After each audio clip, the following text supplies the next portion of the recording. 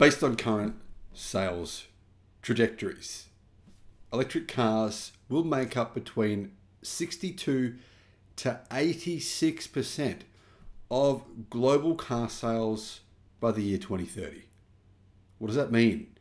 For the big companies that you know and may or may not love, it means they're in some serious trouble. Hello, my friends. Welcome to the channel. Great to see you. Thank you for tuning in. I'm Sam Evans. You're watching the Electric Viking. I'm going to say a big welcome to all our new subscribers. Great to have you. Welcome back, everyone else. If you're new, we have made, 4,500 videos since we started this channel. There's normally around 5 or 6 videos posted per day. So if you want to find out the latest news, then yeah, make sure you ring that icon, notification bell, whatever it is, subscribe to the channel. Anyway, there's a clear exponential growth pattern for electric cars as rising sales track along an S-curve. S-curve defines the adoption of a new technology. Basically, when you hit 5%, well, that's when things hit the pivotal disruption zone, led by growth of EV sales in Europe and China, and now even Southeast Asia, and driven by policy. It's going to take, well, it's taken approximately 6 years for us to get from 1% electric car sales to 10. Well, now we're at beyond 10. The next stage will happen much, much faster. So what is driving this adoption for car EV sales, and why has acceleration suddenly blown up, which it has? I mean, we were looking at this trajectory, it's kind of going like this. All of a sudden, that is going to change for one key reason. And that's why people should be very, very scared.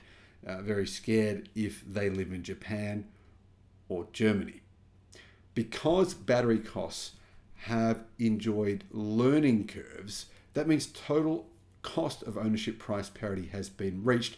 Sticker price parity will be reached. In other words, the price parity between electric cars and internal combustion will come most likely in 2025. In fact, technically we're already there today. If you look at the decline in battery costs this year, we're down 20 to 30% on average, depending on the battery chemistry you're looking at this year. No one thought that would happen. Could it happen again? It could. But the fact is, the battery is it costs around 50% of the cost of the car, the battery pack. And seeing that fast of a decline in the cost of batteries means very likely, based on today's cost, an EV can be manufactured at the same cost as an internal combustion vehicle, as long as you use the right battery chemistry. Today, lithium iron phosphate batteries, if you were to make a car using those batteries, well, yes, price parity is already here. That is scary. By 2030, EVs will dominate global car sales. And of course, the challenges will continue to be solved. Basically, what that means is continued innovation, primarily using artificial intelligence. Will see battery costs continue to fall. They'll continue to fall for at least another decade. Maybe not exactly fall every single year, but the cost will continue to fall. This means that in 2030, 62 to 86% of global car sales will be fully electric. The 62% number is probably a very pessimistic number, because battery pack prices will be at least another 30% cheaper by 2030, meaning it'll be cheaper, far, far cheaper to buy an EV in 2030. So realistically, how many people will be willing to invest in internal combustion when the alternative, which is much better, is much cheaper? A new report says that a more pessimistic number in 2030 is a minimum of 60%. Spurred by falling battery prices, electric vehicles will hit price parity with fossil fuel models in Europe in 2024, say analysts, and the US market in 2026, and account for over 2/3 by 2030.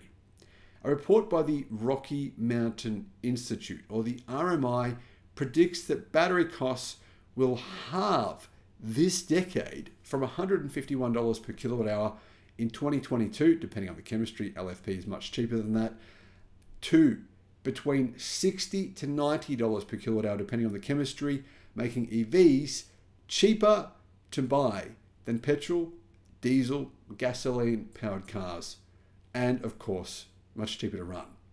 It's also predicted that energy prices will drop substantially as a result of the overbuilding we need to do. We need to We need to overbuild on solar and wind and battery storage in order to have enough energy when there's situations where there's no sun or no wind, etc. So that's what's happening. We're overbuilding on renewables. All that excess energy will be soaked up. There's already free energy in many states. Many times of the day, you can get free energy to charge your electric car.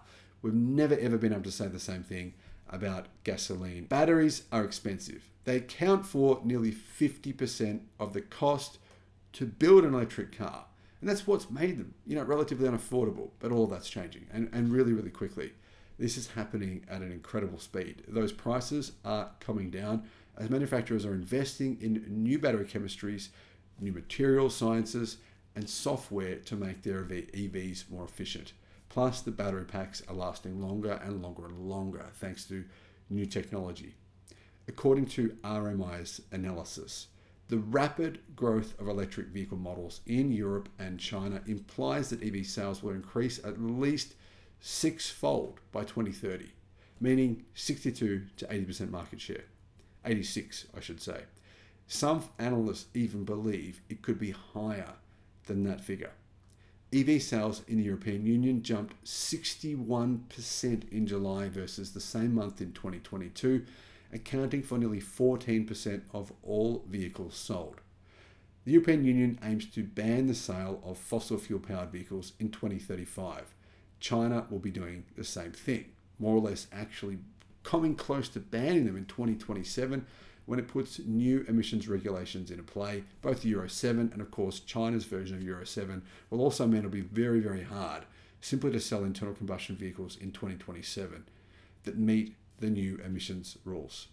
The United States has not yet committed to a date, except for California and Washington, for ending sales of combustion models. But California and New York are both targeting 2035 to switch to selling only EVs. It's not radical whatsoever to see the continued exponential growth of electric vehicles, said RMI's Bond to the media or to Reuters recently. This is what we should all expect. It's happening whether we like it or not. The change is very much here. According to RMI research, oil demand for cars peaked in 2019 and will fall by at least 1 million barrels per day every year after 2030. Research released concurrently from Exeter University's Economics of Energy Innovation and System Transition project also predicts exponential growth in EV sales. It suggests that EVs will reach a tipping point in price parity with fossil fuel models as early as 2024 in Europe, 2024 in China, 2026 in the US, and 2027 in India. That's for medium-sized cars, but much sooner for smaller vehicles. In fact, some of them even believe that, like I said before, EV production costs are on parity for smaller vehicles today, based on July's battery cost numbers falling again by an incredible 10%. Keep in mind that there is overbuilding of EV factories. We will have more than the world needs by 2030. In fact, we'll have significantly more than we need. Even today, battery factories in China are running at nowhere near capacity because they simply don't have enough demand. What does that mean in 2030? Well, cost competitiveness. Massive cost competitiveness with all these new battery factories being built in the United States. There's a whole bunch of new ones being built in Europe. There's even battery factories being built in Australia, incredibly. However, China is building them out like crazy. They want to keep this market and they're willing to undercut the competition. They'll continue to drive the prices lower. This may or not be a good thing depending on what country you're in, but it does mean one thing. EVs will be significantly cheaper to buy, meaning complete disruption of the market, meaning Germany's and Japan's automotive markets will likely be decimated. Now, of course, premium brands like BMW, Mercedes, and Audi will fare a little better because there is still that kind of perception that they are premium, and also they're actually moving to EVs faster than the competition. For example, Mercedes-Benz have already hit 14% of all vehicle sales as electric, which is a much higher number than companies like Toyota, who are at 0.27. Honda, same sort of number. Mazda, almost nothing. Nissan, very, very small. You can see here how Japan in particular is in a a lot of trouble. I actually believe the crash in Japan could be so big that it could cause a global depression. I'll have more on that over the next few months. Let me know your thoughts though, guys, in the comments. Let me know what you think about all this. I know this sounds drastic and it sounds crazy, but if you really look at the economics of Japan and its economy, it has more debt than any country in history. It has the most indebted company in history, which is Toyota. Most of Toyota's debt is bad debt. Very little of the Toyota's debt is good debt. Only 10% of that debt is actually good debt. Japan's entire economy is predicated on having an automotive industry. In fact, some analysts say up to 90% of its economy relies upon the automotive industry in some way or form. If it loses that, it simply cannot afford to bail out its own automakers. And already Nissan's debt has been downgraded to junk. Automakers from Japan, their sales and percentage of sales in China is falling rapidly. It's actually quite a drastic situation. Maybe it's worth considering preparing yourself for this inevitable reality. Let me know what you think on that. Thanks for watching. Bye-bye.